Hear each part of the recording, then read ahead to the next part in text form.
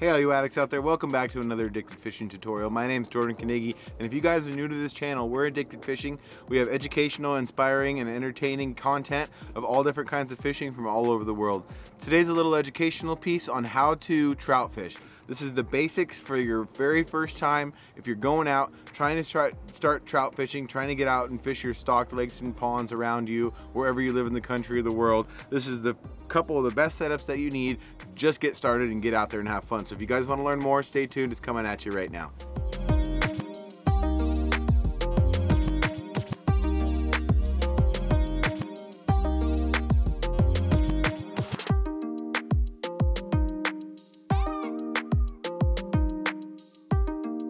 So the first thing I'm going to set up, and what I'm going to recommend for most of any of you anglers out there that are just getting into trout fishing, it's going to basically be your slide float setup.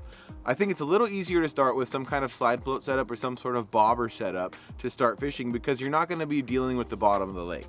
A lot of people would recommend that you start with a bottom fishing setup with some sort of power bait or anything, but I like the slide float setup because you can fish any variation of bait, you can fish anything you need, and you can fish a multitude of depths. You can go up and down with your bobber stops, which I'm about to show you here in a second, and you can fish different depths of the lake. You can be on bottom as well as on the surface in the exact same time, just by reeling in and sliding your stop up and down to control how deep you are.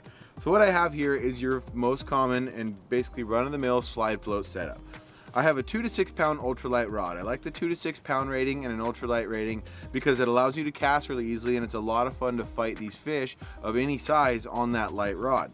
What I have on here is a 3000 series Okuma reel with about a 10 pound braided line. The 10 pound braided line is really crucial in this scenario, in my opinion, because it casts really easily off of the rod. The small reels and the small guides on these rods don't let you cast a heavy line very far. So if you want to cast any amount of distance, you're going to want a 10 pound braid or something around that diameter, that 10 pound or that 12 pound. What I have here is a little 10 pound fluorocarbon bumper, and that fluorocarbon is nice because it's very clear, the fish don't see it.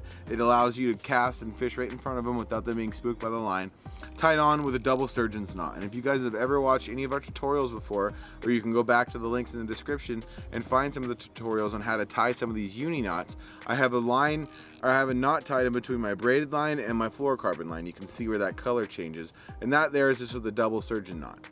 Very easy to learn, and it's actually on our YouTube channel if you want to go and learn how to tie it. What I have coming off of that is a little bobber stop here. This is a little bobber stop that I tied myself, but you guys can find the bobber stops in the store, whether they be the little rubber Bomax or any sort of P-line or Poochie bobber stop. It's just a little clear or a little red piece of rubber that slips over your line, or any of the thread bobber stops that come on a little piece of straw that you slide up your line, slide off the straw and pull tight. You're going to use those bobber stops to control the depth of your bobber. Off of that line, going about 10 to 15 feet of my fluorocarbon bumper, just depending on how deep the lake is that I'm going to be fishing, I'm going to add that bobber stop, and then I'm going to add any kind of bead or corky to sit above my line, or above my weight here. The beauty of that corky is that you can see if your line got wrapped. You can see when you start fishing, because this will be laying up on the water. It'll slide all the way down. The bobber stop will hit this so that it won't go any further, and then it'll go down and sit on top of your bobber, which I'll demonstrate here in a second for you guys. What I have here on this is a 3/8 ounce bobber with a little 1/4 ounce weight underneath. You can use the same rating as the bobber if you need to, but I just had a 1/4 ounce and it works just fine. What I've done under that is gone with a barrel swivel straight to a 6 pound fluorocarbon leader. And why I'm going to go lighter line with that leader than I am my main line is because I want to be able to break that off if I get snagged, but also I don't want those fish to be able to see my line as much, and so I use that 6 pound fluorocarbon, which is nearly invisible in any water condition, all the way down to my bait. And now that we've kind of just tapped on the word bait, that's really the beauty of this rod setup. This allows you to not only fish every kind of bait there is, but fish it at different levels in the lake. Using just a plain night crawler a lot of the time, if you try to put that on the bottom of the lake, it will just lay on the bottom and the fish won't be able to see it.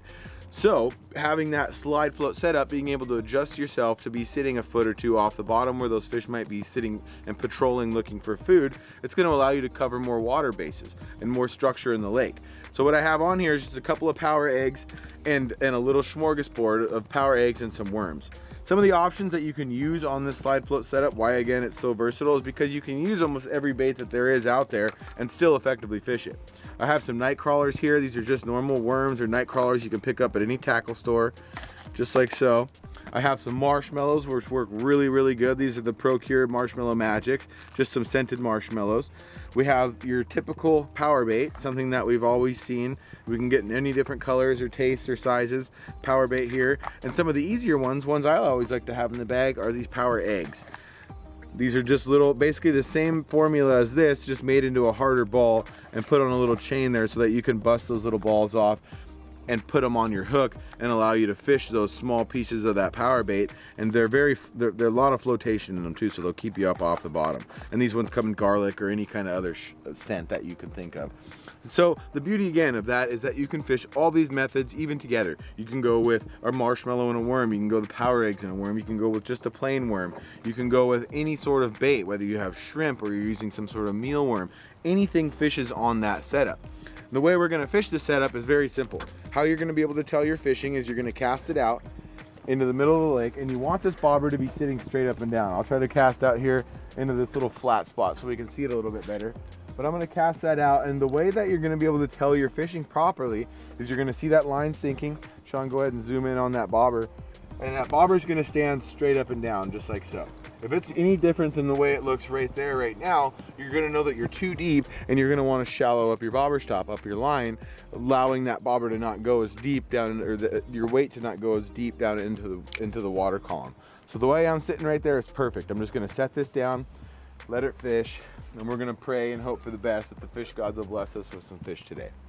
So the second thing I'm gonna sit down and talk to you guys is the other rod that you're gonna wanna have in a beginner situation, and that is your hardware rod or your spinner rod or spoon or anything like that. So come on back down here, we'll go over this rod and show you some of the setup that you're gonna wanna have.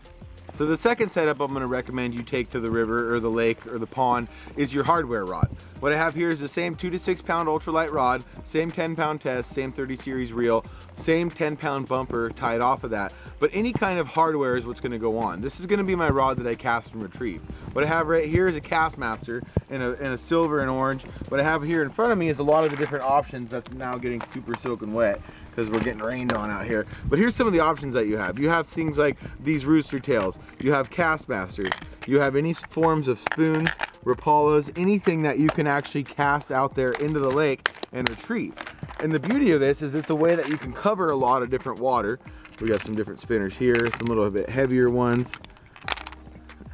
Kind of the whole run of the mill. We got Blue Foxes, we got Rapalas, we got Castmasters, we got it all. But every single one of those are going to be effective in hunting for the fish. The nice part about these methods is that you can cast a lot. It's very interactive. You can move around and you can cover water, and allows you to identify where the fish really are in the lake before you fish your bait or your setup off the bottom, if that's what you're doing at the time. But that slide float setup, the spinner setup, or any kind of thing that you're going to cast and retrieve like so, we'll show you guys here now. The casting and retrieving of this is going to be simple. Something like this Castmaster, I'm going to cast out into the middle of the lake just about as far as I can. That's the fun part. You can see how fast you can, or far you can cast all day. I'm going to let that sink to the bottom, and with this Castmaster I'm going to do just a little jigging motion, or I'm just going to reel it straight back in. Same with any of the spinners. You can do a jigging motion, or you cast out, wait till it hits the bottom, and then just do a nice steady reel back into your line here, waiting for those fish to bite so that you can set the hook. So the best way to get into trout fishing is to fish a few different methods. That way, every time you hit the lake, you're learning every single step of the way, and the entire time you're out there, you're becoming a better fisherman because you're using different things and you're trying different tactics to fool these fish that might be tricky depending on where you live in the country. So if you guys have learned anything here today, be sure to go down here, hit that little button to go over to our page, Addicted Fishing, and check out some of the other tutorials and some of the other how-tos that we do about trout fishing, salmon, steelhead, everything, basically any sort of style of fishing in the world, we have a little bit of content on for you guys to learn something about. So if you have learned something today, drop a comment below, hit that little thumbs up, and do not forget to subscribe and hit that little bell notification so that you guys can see all the cool content we have coming out every day. You guys stay fishy, stay out there in the lake, keep fishing, and we'll see you out there.